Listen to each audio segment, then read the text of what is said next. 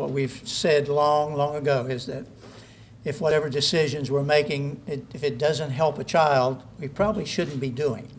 And that's what we're about, because this opportunity gives us the chance to create a passion and a vision that we've had of developing a virtual STEM academy to be able to reach out. And I think that the word access is something that is maybe overused or in many ways, but this access that we're talking about is not only the access to technology, but the access to professional development, cost-effective, rigorous courses in science and technology, engineering, and mathematics. Because one of the things that we also want to do with the Virtual STEM Academy is the opportunity to look at the research. Is technology really improving education? And Marshall can provide that research. Is it really enhancing what we do in the educational service? Is it cost effective? Because one of the biggest challenges that we have, and I think that for Marshall in the near future and in distant future, is being able to look at our role.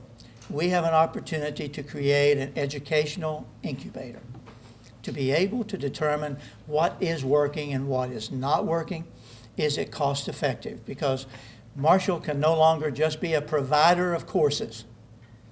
We have to be a provider of solutions to the problems of the 21st century in rural West Virginia.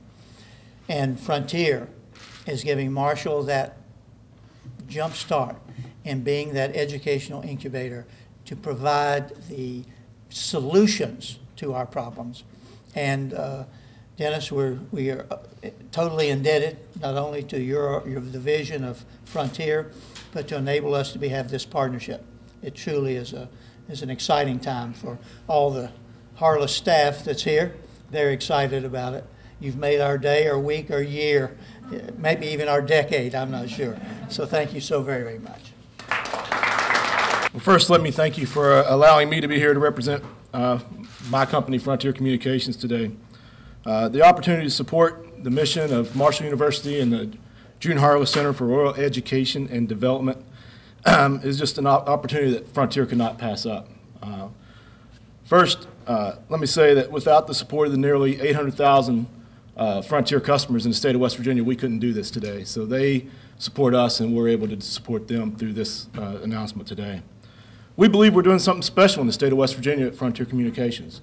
We're taking broadband, high-speed internet into rural West Virginia, into places it's never been before. However, without the vision of institutions like the June Harless Center and Marshall University, that highway would be the famous highway to nowhere. Through this partnership that we developed with the Harless Center and Marshall University, I firmly believe that we'll be able to change the way we educate our students. We'll be able to make technology available and the education through that technology available to students in the state that never had that opportunity before. We'll be able to teach our educators on how to use the technology that's now going to be delivered to them from Frontier Communications to better educate our students. And being a parent, there's nothing that I'm more proud to be a part of than that. And I think we're going to transform the state. We at Frontier have said many times that within 3 years we're going to move the state of West Virginia from one of the worst states in broadband connectivity to one of the top.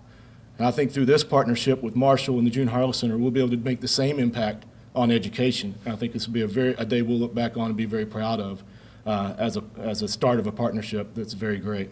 So on behalf of the 2,400 plus West Virginians that work at Frontier Communications, I'm very proud to be able to be here today and present you with this gift. So thank you very much.